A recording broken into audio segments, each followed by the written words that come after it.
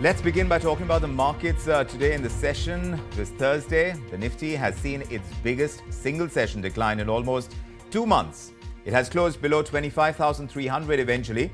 And among the top losers today, there was BPCL, there was Shriram Finance as well. But even in the broader markets or even the sectoral indices, we've ended the Thursday session in the red. Sectorally, of course, realty has declined the most. But on the contrary, we are seeing oil prices and oil price futures jumping up. So all of this is in play right now. Let's discuss what is likely the direction the markets are likely to take, both from a Wall Street perspective, also what our own markets are doing. And to discuss this, Anurag Singh is joining us from Chicago, managing partner at Ansett Capital, along with Mayuresh Joshi. He's head of equity at MarketSmith India. Great to have you, gentlemen. Mayuresh, this plunge we've seen today, 1,700 points on the Sensex. We've wiped out 10 lakh crore rupees in market cap. So between global and domestic factors, what are you attributing today's fall to? Evening, Vikram. I think it's a combination of both, right?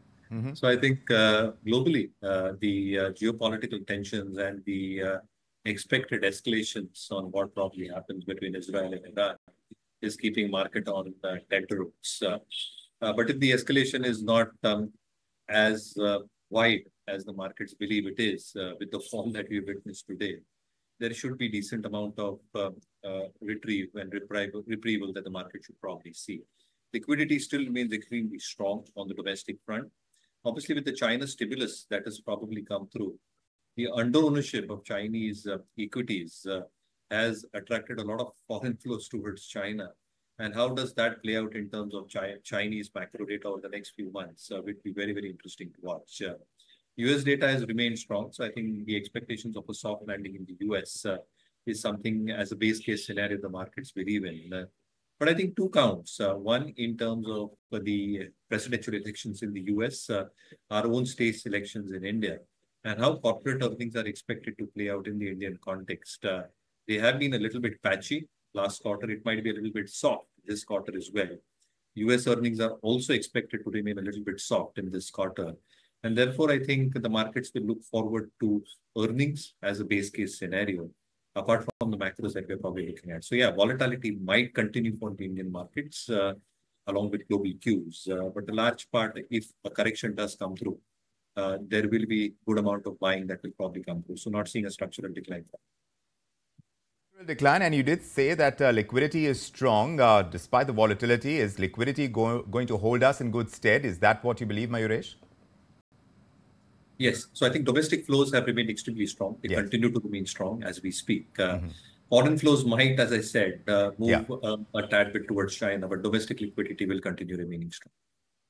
Let me take it across to Anurag. Now that investor concerns are growing after Iran has launched those ballistic missiles against Israel earlier this week, Anurag, the biggest fear is that an escalation is going to disrupt oil supplies from the region.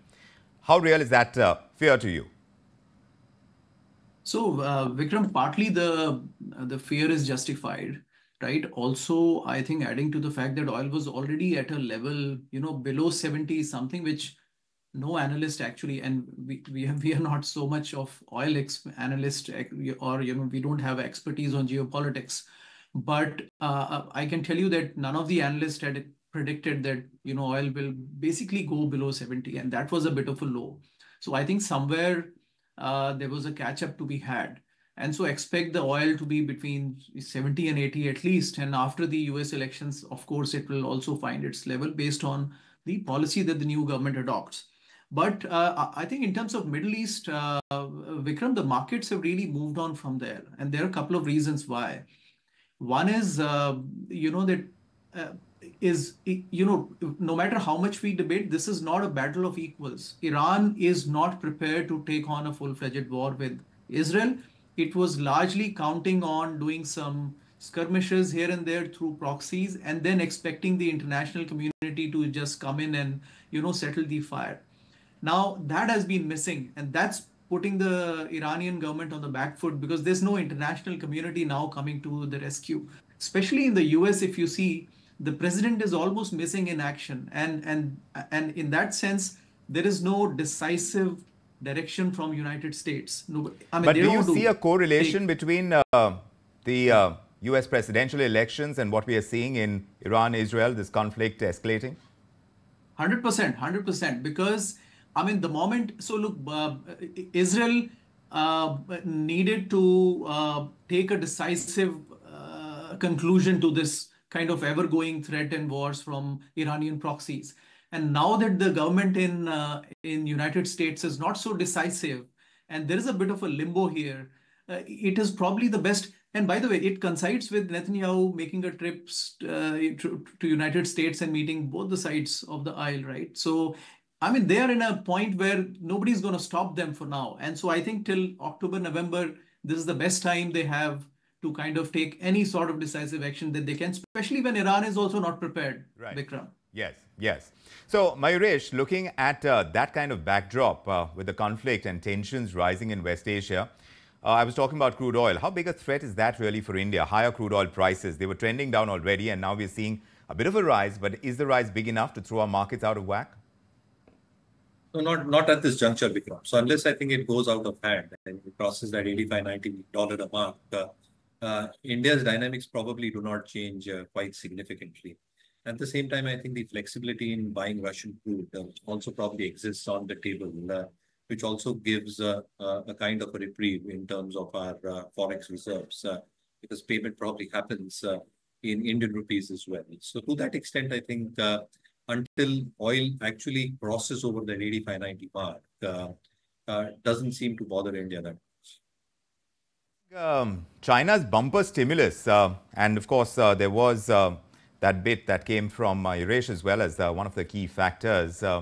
That came in recently, and through it, China's central bank now pumping in billions of dollars to support their stock market, support their policy rate cuts, trying to boost bank liquidity, and yes, even stabilize their long-standing property crisis. They've got this 50 basis point interest rate cut for mortgage holders. Are these measures going to raise Chinese equities, and could that come at the cost of Indian equities, you think? Anurag?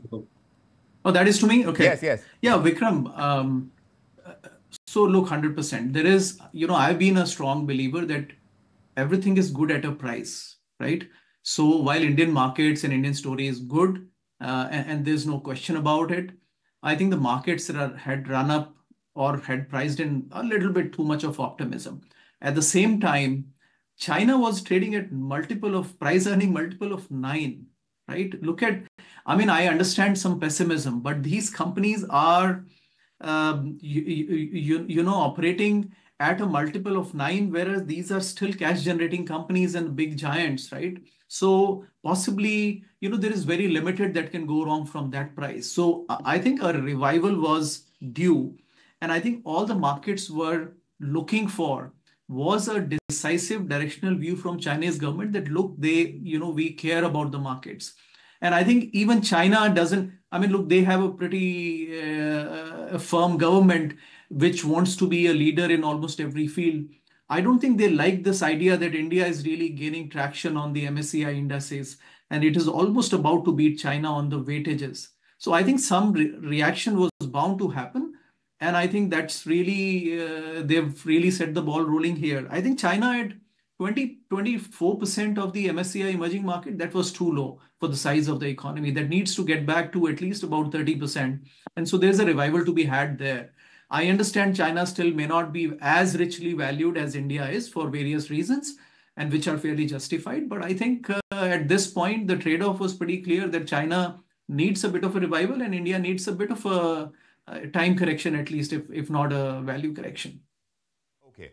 But value correction is something that, Mayuresh, do you think that could happen now that you're seeing that kind of, I don't know if you can call it pressure build up from the Chinese equities at this point in time? You said that domestic equity is looking strong, our liquidity is good. But what about the competition that Chinese equities hold for the Indian equities?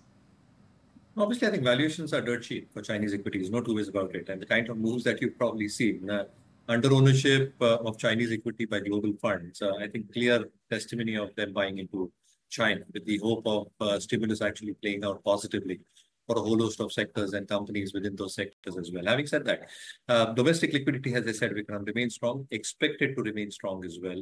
Earnings should come back a tad bit more strongly in the second half. We've got decent monsoons and therefore rural discretionary revival should be on the cards. Domestic sectors and domestic cyclicals should continue doing well. Expectations of private capex coming back is something that the market probably believes in over the next few couple of quarters as well as a start.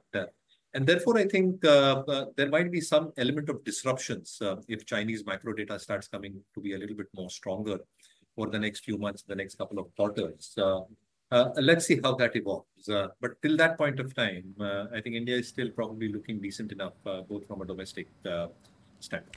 And Mayuresh, while we were expecting a short-term impact of the new F&O norms that SEBI introduced, they've limited the weekly expiries to one per exchange. They've increased contract sizes, just raising entry barriers to protect small investors. That's clear. But do you think this hit on retail sentiment could run deeper and reduce trading volume significantly now, going ahead from here? I think that seems to be the case because I think whoever I was speaking to seems to suggest that there might be a 20-25% cut in volumes.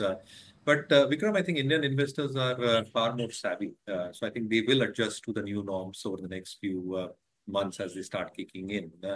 Volumes might go lower, but in my opinion, I think it is the same move that SEBI has probably done to protect retail investors. But I think retail investors will find a way in. Yeah, through brokers and strategies. Risk aversion rises every time we see and sense the fear of escalating geopolitical tensions here in India. The losses have been pretty secular, Mayuresh. All sectors have taken a beating. Can you identify some safe spaces for investors now that one could take cover under? I think Anurag was just mentioning that time correction, and if price correction happens, I think it will be a welcome move. I think a lot of people are waiting for that price correction to come. Right, exactly. And we've been waiting for a long time, haven't we?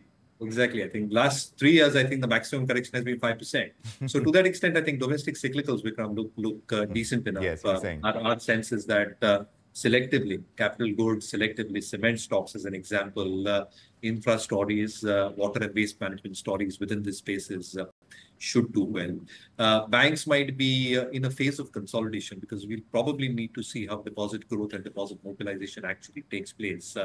And in a rate cut scenario, I think that scenario is going to be even more difficult. So I think how banks will probably react in terms of earnings is something to be watched out for. So we're keeping that on our watch list with how Q2 numbers and Q3 numbers will play out. Last but not the least, I think a little bit of defensives, some flavor of pharma and IT selectively also should be kept up. The losses aren't very big on Wall Street right now, Anurag, anywhere between 0.4 and about 0.7 of a percentage point across the three major indices, the Dow, the Nasdaq and the S&P. Do you think any kind of pressure could persist on Wall Street right now with all the factors that are at play? No, Vikram, unlikely because I think we are sitting in a comfortable situation here. Most of the corrections, I mean, index can be deceiving. I keep saying, the index has been largely held up by 7 stocks. But beneath the index, there has been extensive corrections across all sectors. And they are now kind of very ripe to kind of rise again. So you might not see a big movement at an index level because the big 7 are kind of stagnant or correcting mildly. But I think rest of the market is showing huge resurgence, and that's happening almost on everyday basis. I don't see a big threat or near-term disruption to the markets, Vikram. Baseline story is Federal Reserve is in control, inflation is in control, they are cutting rates, economy has survived the biggest inflation it saw in last 40 years. And from here on, Fed has all the tools to really come and take charge of the market. So I think it's pretty clear that the direction in this case is pretty much up. And, it might not rise at that pace because of the composition of the index. So, well, if any direction has to come, I think next for the US market is going to be from the American voter when the presidential election results are out. I think that's something that we're watching for with bated breath. Possibly. Yes. Yes. Mayuresh and Anurag, it's always a pleasure getting in your perspective on the markets, both domestic and global. Such a pleasure having you on board today as well. Thanks very much for joining us. If you like this video, then like, share and subscribe to ET Now.